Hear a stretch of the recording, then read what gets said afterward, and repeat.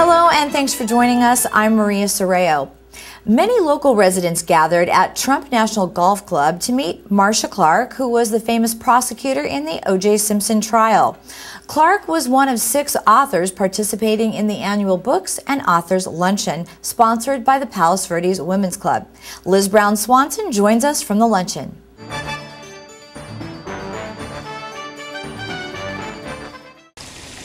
Maria, I'm here at Trump National. There's been a great turnout for the annual Palos Verdes Women's Club Books and Authors Luncheon. All the monies raised today go to a great cause. And of course, 6 very distinguished authors are here, including some on the bestsellers list. And the most notable author here today is former O.J. Simpson prosecutor Marcia Clark. She's here talking about her story. Let's check it out. We're looking forward to a wonderful lunch here. We have 6 great authors that are going to be very interesting. They'll speak about their books. Whatever we earn from this and from our spring garden tour, the proceeds go to scholarships for local high school students as well as local charities. I was so thrilled to be and honored to be invited here. This is a wonderful charity. They donate to abuse victims, children and women. It's just exactly, one of the causes that I'm so passionate about. So I was thrilled to be invited. It's a lovely place. It's a wonderful cause. And yeah, and this is my book, the second book in the series, Guilt by Degrees. How much do you love writing? Obviously, it's been more than 15 years since you got your celebrity status as the lead prosecutor in O.J. Simpson's trial. Talk about your life, how it's evolved and changed, and you're a best-selling author now. I always wanted to write. I wanted to write when I was a kid. So for me, this is like the realization of a childhood dream. I have to say that my life as a prosecutor certainly gave me the rich experience that I was able to pour into the books. And it gave me a chance, the books gave me a chance to revisit the world that I loved. Now with celebrity chef, author Jack Witherspoon, 12 years old. You're amazing. Talk about your fun cookbook called Twist It Up. Well, it's my cookbook that has over 60 of my favorite comfort food recipes, and it's really kid-friendly or family-friendly, and it has everything from breakfast to snacks to desserts. It is really a good comfort food cookbook. Everyone loves comfort food, and I know that this cookbook helped bring you comfort. You are a leukemia survivor. Talk about how that inspired you and how you can inspire others. Well, I've had leukemia 3 times, and during having leukemia, on my first relapse, I was in the hospital, and I was channel surfing, and I found the Food Network, and I really fell in love with cooking, and it's really been my passion ever since. And I did quite a few charity events, and after I said to myself, oh, I want to write a cookbook. I just had so many great recipes. So me and my mom found a book agent and a publisher, and a few years later, voila, we have the book, and it's really my dream come true. It's just very interesting to hear the authors speak. They're so intelligent and interesting. And I bought the one from the Darling Little Young Chef, and also Ivan Goldman's Isaac, A Modern Fable. And there are a couple more that I'm after. It's going great. I'm having so much fun, talking about my books. There's always this strong message for kids to do something, wonderful, like, not throw a fit. This is about love and the love and senses, and I don't know if you can see the books, but like being nice and eating healthy food and the environment, not watching so much TV, and there's just really good messages. And I have one coming out called The Bully Biddies soon, so they're all available on Amazon on my webpage, which is just egryan.com. It's a great event, and I've been through it before in the past, so I've always liked to support the Palos Verdes Women's Club because of their philanthropy and what they do for other organizations. And I bought Marcia's book, and it was delightful to talk to her. Congratulations to the PV Women's Club for yet another successful event and their next big fundraiser, of course, coming up in May. You can check it all out on their website at pvwomensclub.org. Back to you, Maria.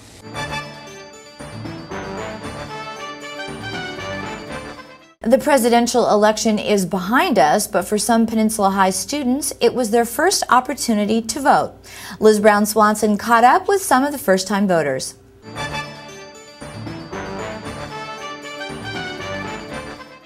Here at Peninsula High School, students continue to discuss and debate the aftermath of the 2012 presidential election. And I had the chance to go into a few government classes and talk with some first-time voters. I'm happy that America does not have to delay the results of the election. Obviously, teaching government to these wonderful kids, young people, not young adults, has been exciting during a presidential year. The off-year elections are not as exciting as presidential years, and this being a very passionate election really drew lots of students in, and obviously teaching them about how our American president is elected through the Electoral College, which is in our American Constitution, and why we still use that. Also the propositions in California. I mean, these were really interesting propositions. Congratulations, you were able to vote in your very first presidential election. How did that go? Great. It was a lot of fun. Talk about just sort of how you got prepared to be able to vote. Definitely having a government class, but if I didn't have this, I would have no idea what I'm voting for or anything. So what did you think about the election as you watched what was going on? I thought it was pretty overwhelming, but I was pretty excited about who won. And what kind of issues that were important to you when you were watching the candidates and paying attention to what was happening?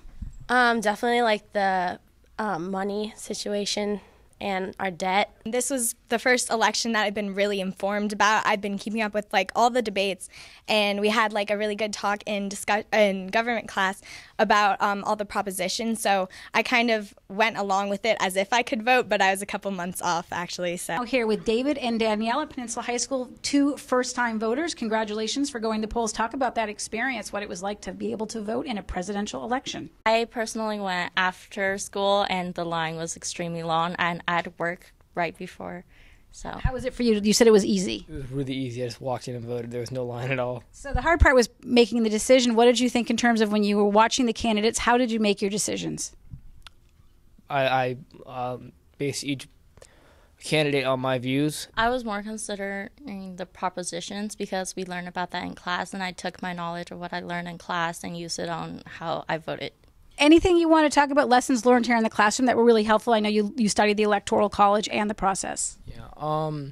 I feel like the Electoral College is a bit old, and I feel like we could go popular vote, and it makes more sense to do that way, because in a sense, the Electoral College could technically deny a candidate even if you did vote for the person, and I feel that's wrong. Really been interested in politics for a long time.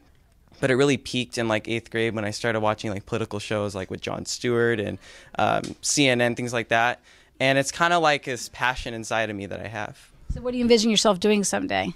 I'd really want to start small, like maybe mayor of this town, and then work my way up, hopefully, to the president of the United States. I think that, it's great that we can choose who we get to vote for, and that in doing so, we can decide, where do we want to go as a country, what kind of decisions we want to make. It's a privilege to vote. And that's the greatest message I have for them, is that we Americans are so blessed and have the privilege of voting, and also to try to help them to understand that we can agree to disagree. Reporting from Peninsula High School, I'm Liz Brown Swanson.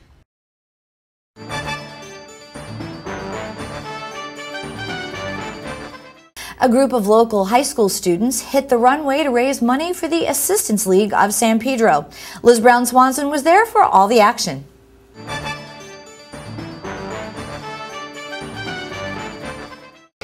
I'm here in the ballroom at the Hyatt where excitement is building. There are hundreds of supporters here for the Assistines that have come together. 10 girls from Peninsula and PV High are going to walk down this 50-foot runway in their debut fashion show at an event all to benefit the Assistance League of San Pedro.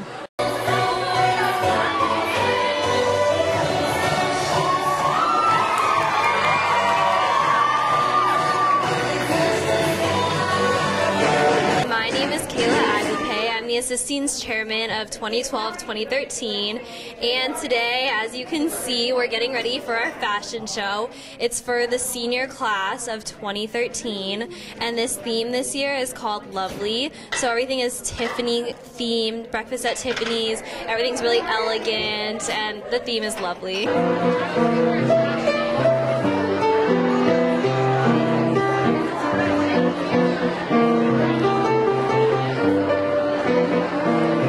Assistines is a group of young women in grades 8 through 12 that participate in valuable philanthropic works in the community and also support the philanthropies of the Assistance League of San Pedro South Bay. We have actually 456 women in our local organization. We are part of the Assistance League, which has 120 chapters nationwide.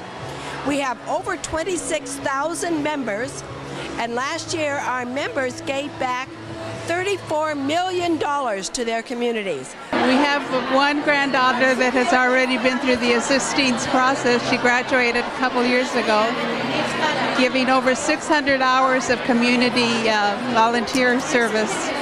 And we saw what a change it made in her life. And now we are supporting our second granddaughter who's going through the same process. It's a very worthwhile thing to go. We've been working really hard for this, preparing rehearsals like once a week for the past, I want to say since last June. We picked out our songs. We started seeing whose group, which girls are in which groups. And so it's just all coming together today, and it feels like unreal. It's just been really exciting because we've been volunteering together for like the last 4 years, and now we're just like all really excited because we get to wear all these like really nice clothes and like just like celebrate like our senior year together. For the past 4 years, it's been great. I've like found another community here at Assistines because you just grow so close to the girls, and what you're doing is so great for the community. You really feel great about yourself. So it's just like sharing what we've taught from our parents just to underprivileged kids through, we like give teddy bears, we give care packages, blankets, so there's a lot of ways to get involved, and it's really nice to be involved with your community. Well, you know, it's a great opportunity to do something with your daughter while you're helping the community, and you just open up your heart to all these people, and it's nice to share that and have your daughter alongside with you as you're doing Operation School Bell. We do backpacks and school supplies for all the kids. Over the years, we've become so close, and now this year there's 10 of us, and we're all like sisters. We just spend all our time together, and we're all best friends.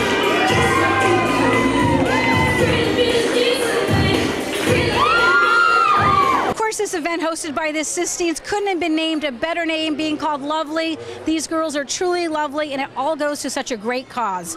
Back to you in the studio, Maria.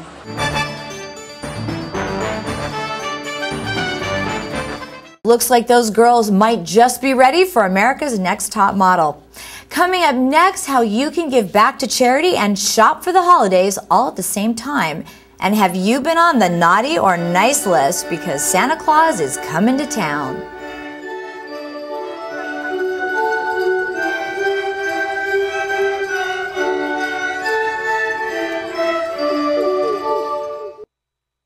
Are you getting this, honey? Oh, prime time. We are rolling. All right, Mama's gonna bring it home. Mama's gonna bring it home. Okay.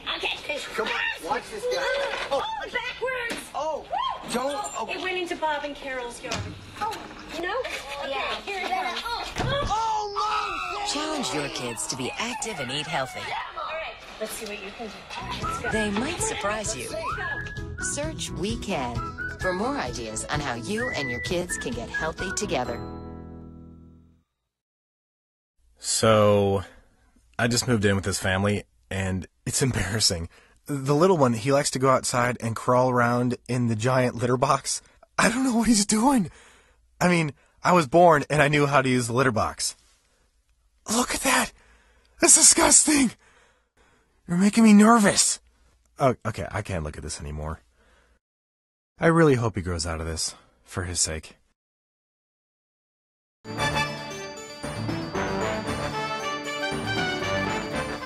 And in our Green Beat, Mark J. Dottie takes a green approach to shopping for the holidays. Palos Verdes Resale is a thrift store that is staffed by volunteers, and all of the money raised goes to local charities. Let's go to Mark for more.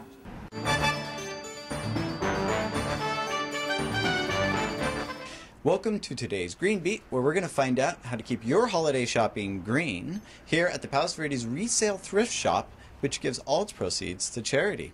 They've got some great gift ideas, so let's check it out. Jingle bell, jingle bell, jingle bell rock. Jingle bells swing and jingle bell ring. Snowing and blowing bushels of fun. Now the jingle bell hop's begun.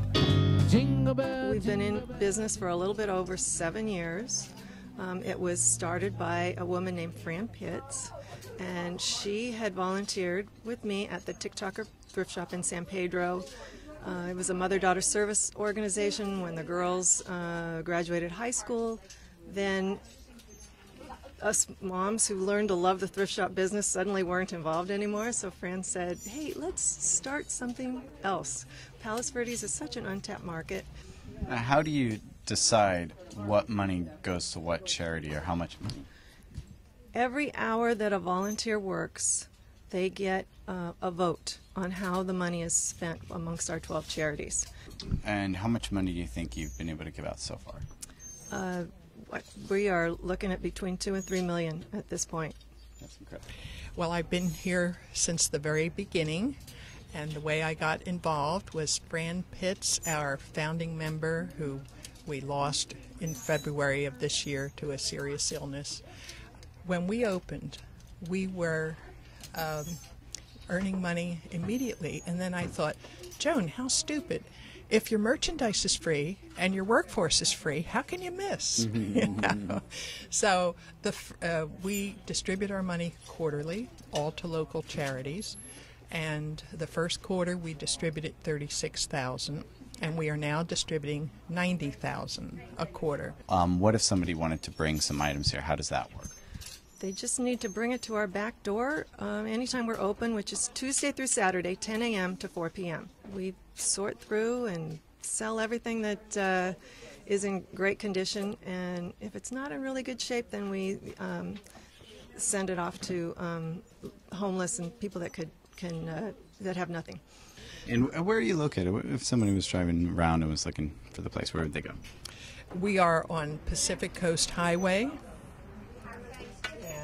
in Lomita, and it's between Crenshaw and Narbonne Avenue. It's actually at 2321 Pacific Coast Highway. And we always say it's right near the Hottentot because that's a pretty well-known little restaurant in the community. We just like coming down because there's good buys, and you know they've got a lot of really neat stuff. So. How about you? How'd you get started coming here? I volunteered, and Marty, who was the founder of this, she told me it went to charity, and I got hooked. And so now I shop down here with my mom or whoever I can find, because we find treasures. Here for a long time. And I love that it all goes to charity. So great. And they're just awesome women. They're sweet, sweet women that volunteer a lot of hours here. How often do you come around? I don't know. I'm down here a lot. Maybe once or twice a year. Yeah. So tell me, how often do you come here to Palos Verdes Resale? At least once a week. I just have to stop. I'm just driving by and I see it. I just have to stop because there's always something.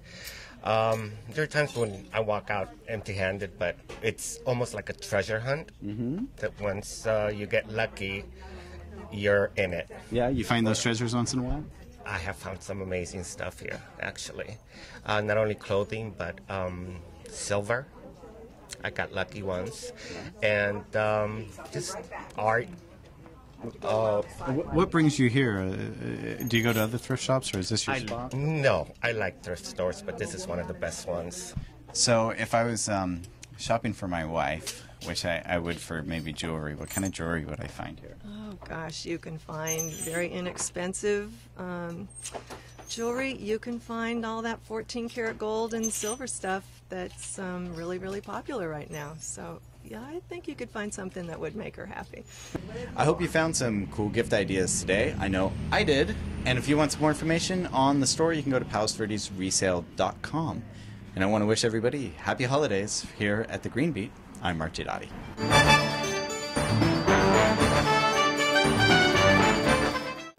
And it's that time of year when the man at the North Pole is very busy getting ready for the big day, but not without stopping off right here in Rancho Palos Verdes to have breakfast with our local residents. On Saturday, December 15th, it's Breakfast with Santa at Hess Park. Come and join us to benefit the City of Rancho Palos Verdes Recreation and Parks REACH program for teens and adults with developmental disabilities. The cost is only $15 and donations are tax deductible. For more information, you can call the Rec and Park Department at 310-544-5260. Remember to bring your own camera and take holiday pictures. Our reporter Margaret Linker caught up with Santa on his last visit right here in Rancho Palos Verdes.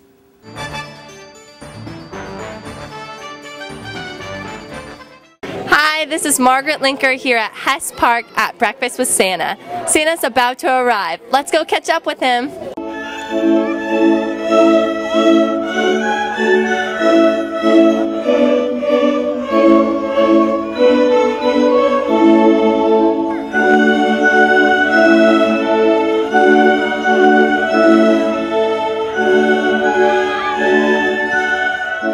Tell me what happens at Breakfast with Santa. Oh, thank you for asking. Well, this is our annual Breakfast with Santa, and what happens is Santa arrives on a fire truck, which is really exciting. The kids love that, and then they get their picture taken on the fire truck with Santa, which is always a really, really fun thing. And then they come in, they get a really tasty breakfast. They also get a little craft bag full of little fun crafts, and then they have breakfast. Santa comes around and talks to them, and then after a while, we have Santa or maybe Mrs. Claus will read The Night Before Christmas, and then after that we have some holiday carols. Of course, more photo ops with Santa. Can you tell me who Breakfast with Santa benefits? Breakfast with Santa? That's a great program that benefits all the young adults that have developmental disabilities in our community, and it's a great fundraiser for them. And what does the REACH program do for Rancho Palos Verdes? We do all kinds of fun things for them. We teach them how to cook, we teach them how to fun, we take them to the movies, we just do all kinds of things. We teach them about community service and all kinds of good stuff. And am I on the naughty or nice list? Let me check my list. What's your name? Margaret Linker. We'll put you in the half and half list so far, but more nice than naughty, certainly. And Santa, what is your favorite cookie that the kids leave out for you? As you can tell, Santa likes all cookies, but I must say chocolate chip is my #1 favorite. And Santa, is it more fun to ride in a sleigh or a fire truck? I have done a sleigh every year forever, so a fire truck is a nice change of pace. But Rudolph, if you're listening, the sleigh is the best way of all. That was a great day with Santa. Now I'm going to go check out all this yummy food.